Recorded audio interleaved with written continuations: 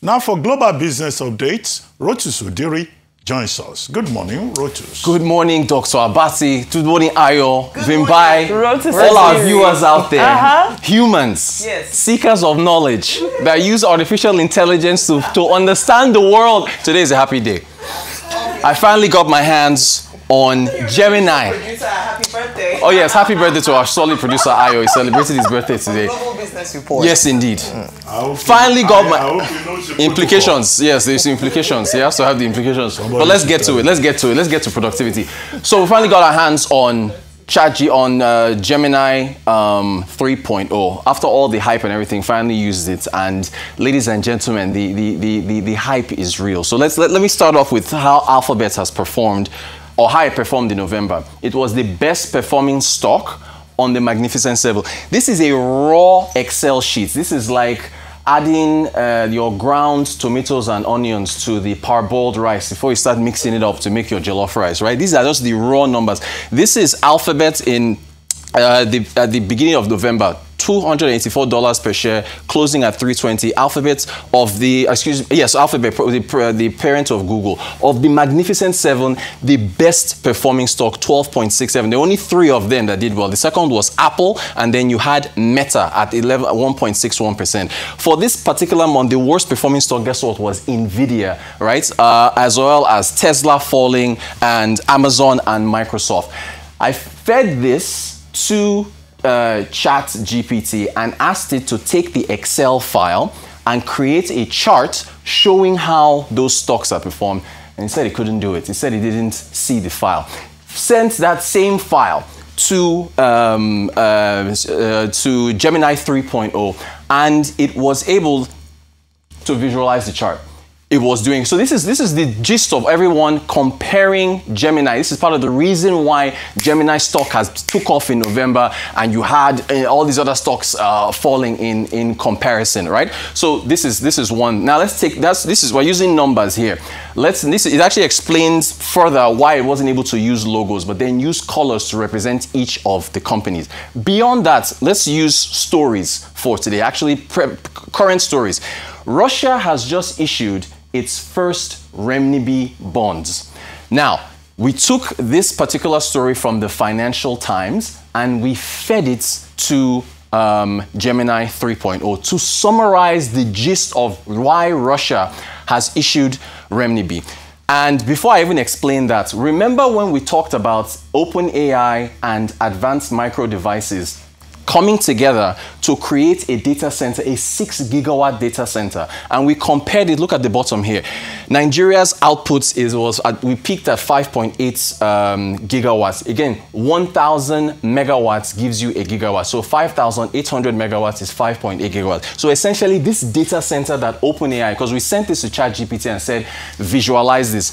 There are spelling errors. We were open about this. For example, it misspelled substation. These are the substations that are supposed to power that are supposed to power these data centers. There is an I missing here. It also misspelled cooling towers. See, cooling, C-O-U-L-I-N-G. These are some of the teething problems that some of these chats have had. However, take a look at what we sent. We might have to float this on the screen so the viewers can see this, right? This is Gemini 3.0 explaining why Russia essentially issued renminbi bonds. And I haven't slept, so maybe my eyes are bad, but I challenge everyone that is looking at the screen right now to find a single grammatical error from Gemini 3.0. There is not one.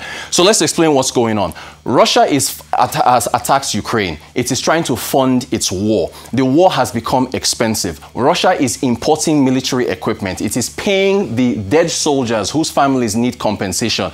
And as a result of all that spending, what's happened? You're pumping so much money supply into the economy, it has become inflationary. So the Russian ruble has weakened. As a result of inflation climbing, the central bank of Russia has increased interest rates, which is the reason why you have this. Gemini actually explained it here, that interest rates are high. So it is issuing renminbi because the Chinese currency is not facing as much pressure as the Russian currency. And as a result of that, borrowing costs are lower.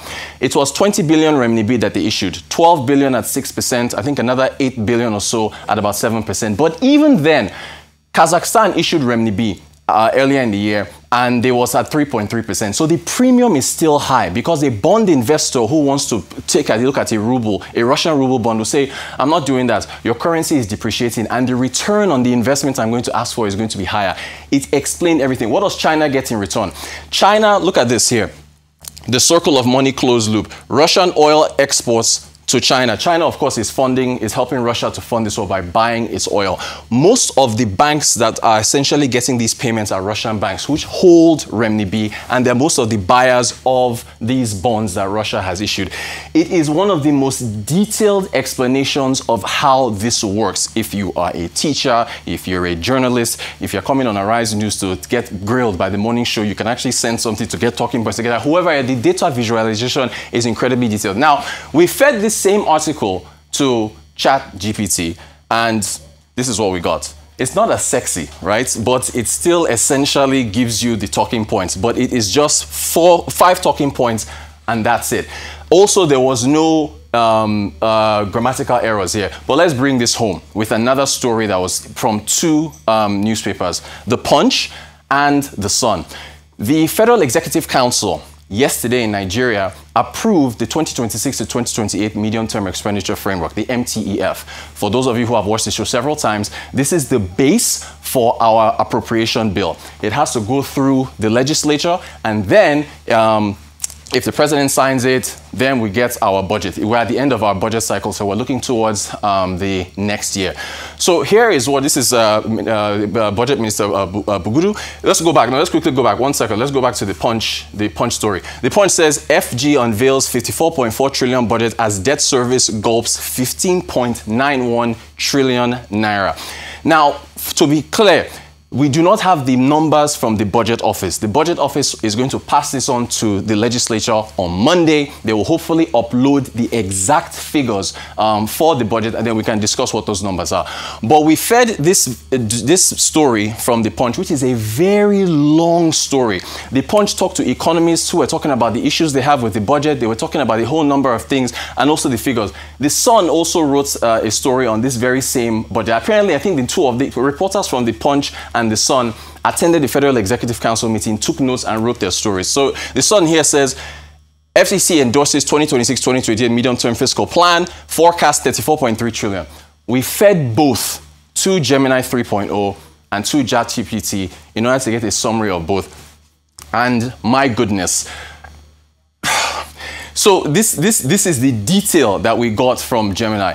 So for the first time, we're getting a dual oil benchmarks. Apparently, there is a benchmark for the government at 1.8 million barrels per day, and a benchmark for the industry of 2.2 million barrels. You can see that explained in perfect detail by Gemini 3.0. To the top left, you have the concerns of economists that the Punch wrote about. It summarized it. At the bottom left, there is a discrepancy between the Punch and the Sun on debt servicing costs. The Punch is saying it's 15.9 trillion. The Sun is saying it's 10.9. Maybe the Sun is only including interest payments. But the point is this. Gemini perfectly shows the discrepancy with 2 arrows, one going left, one going right, with a question mark as to exactly who is correct in terms of the budget. Now, switching to ChatGPT, can anyone see the error here?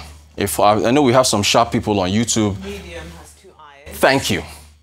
It made an error. It actually made an error. ChatGPT. So look, to summarize, Sam Altman, after all the hype of Gemini, after all the stock price went up, this headline was everywhere. He called a meeting of staff and said, hey, listen, there is fire on the mountain. We are facing a whole lot of competition from this company.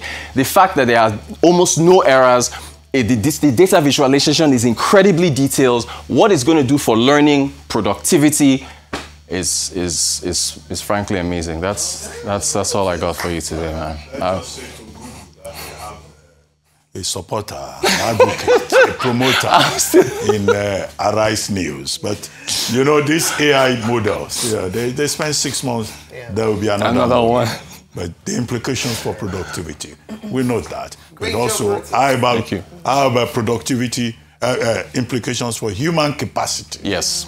That is another area.